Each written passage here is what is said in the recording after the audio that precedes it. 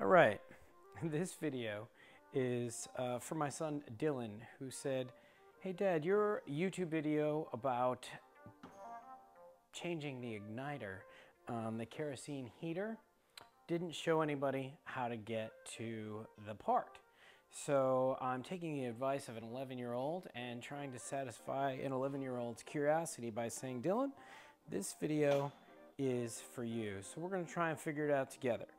So the name of this kerosene heater is a Dyna Glo WK95C8B.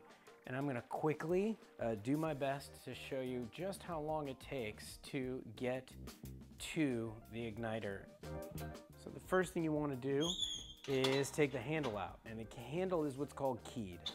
So it's got a key that goes in like this, right there. And that kind of pulls out. You got to force it around a little. And the other side comes out as well on a key. All right?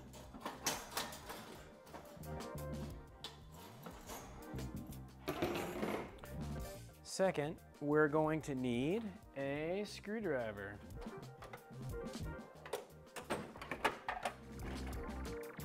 All right. So over here, there's two screws. There's a screw here that takes the top of this off. One and two.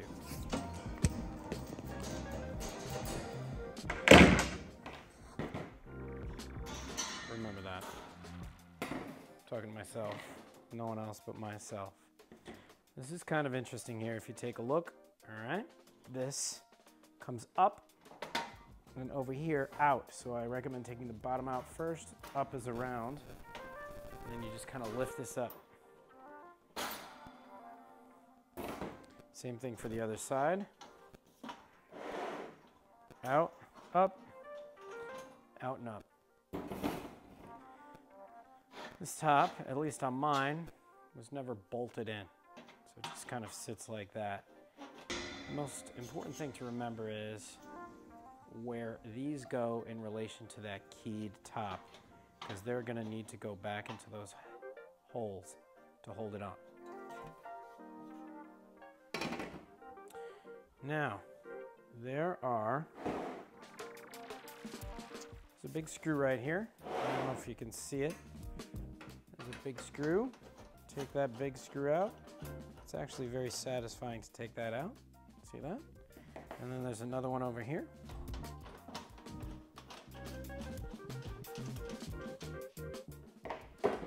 Which allows this top to come off. Inside this top is this part. It's loose. I don't know what it's called. Just remember, it kind of floats in here. See? Floats in there. Boom. Out.